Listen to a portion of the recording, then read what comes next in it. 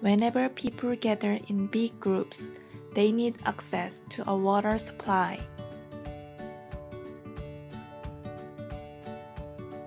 The first revolution in urban water occurs in the Rome to supply water to people. The Romans created complex water systems including aqueducts, underground water pipes, and sewers. About 12th and 13th centuries, people adopted this approach to provide urban water services in cities like Paris, London, and New York, but it is much bigger and better water systems.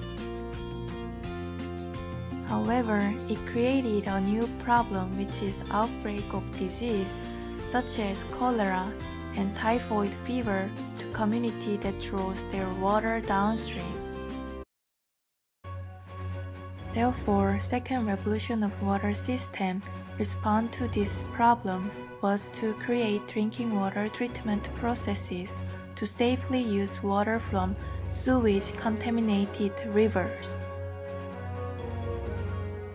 Between the 1950s and 1970s, the third revolution in urban water systems resulted in the construction of the sewage treatment plants that eliminated the dead fish and noxious odors for downstream of the cities.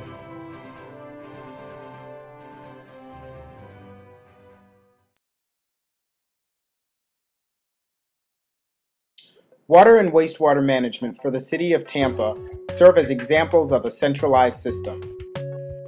Tampa is one of the main cities of the Tampa-St. Petersburg-Clearwater metropolitan area, with a population of about 348,000 people. Most of the drinking water for the city is sourced from the Hillsborough River Reservoir, which is highlighted in blue. On the banks of this reservoir is the David L. Tippin Water Treatment Facility, which treats about 64 million gallons of drinking water per day and has a 120 million gallon per day maximum capacity.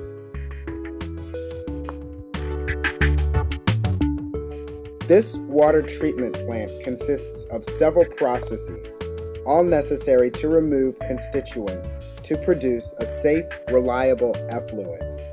Constituents of concern consist of organic matter and suspended solids.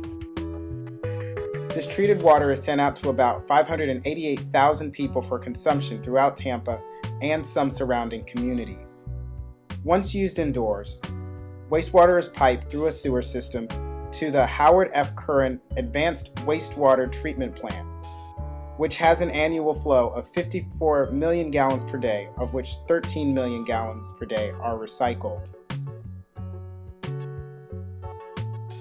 Within the plant, processes are used to remove constituents from the water. These include solids removal, biological organism removal, nitrogen removal, and finally, the addition of chlorine for disinfection. The sludge resulting from the removal of constituents is either sent to produce energy for the plant or used as a soil amendment. Once treated to an acceptable standard, this treated effluent is sent to the Hillsborough Bay. There are still issues that can be addressed to improve the sustainability of centralized systems. One of these issues is source water quality, as source water will affect how a water treatment plant operates, which is especially the case with a surface water-based system. For example, retention ponds are used to minimize the amount of runoff, thus aiding in maintaining nearby water quality and even reservoir quality, if located near an urbanized area.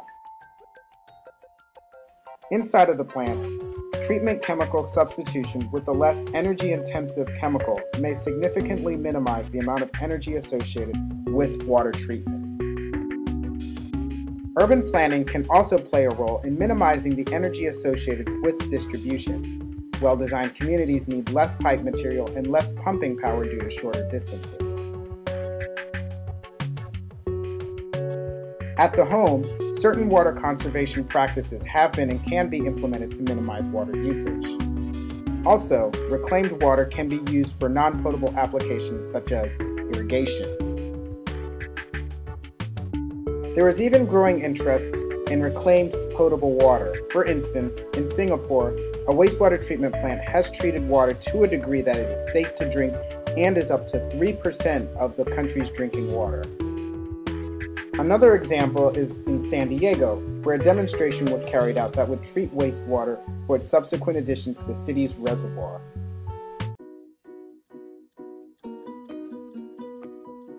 Sometimes centralized systems are not the best solution for every situation. Decentralized water management can help these challenges to assuring adequate water management and healthy ecosystems into the future.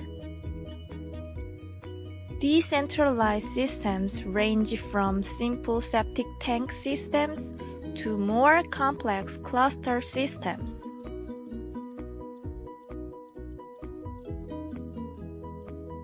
Decentralized water systems can provide benefit. Economically, this can avoid large capital costs and reduce the operation maintenance costs. Also, it allows to promoting business and job opportunities. Environmentally, it requires less energy with proper water quality, so that it protects the community's health and reducing conventional pollutions.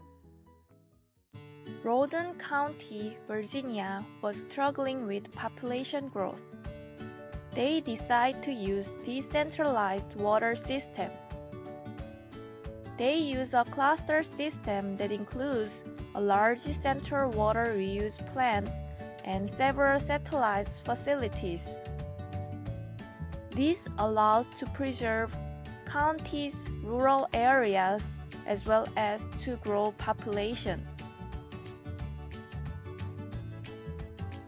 Warren Burtmore used a cluster system in which each resident has a septic tank that connected to a central treatment area and dispersal field, which are used for collection and treatment of wastewater. So, Warren was able to preserve their community's character and independence. Decentralized water system also used in urban areas. In Battery Park, New York City, several buildings use water reuse and conservation system, as well as green roof to capture stormwater. Thus, by application of decentralized water system, they are able to create sustainable urban development and maximize property values.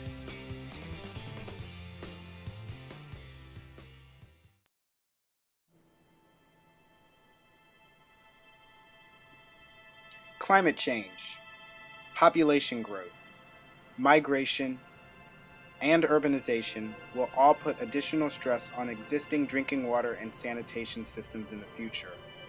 Therefore, it is important to think outside of the box in order to address these challenges. For instance, water availability may force communities to consider alternative water systems, such as household rain collection.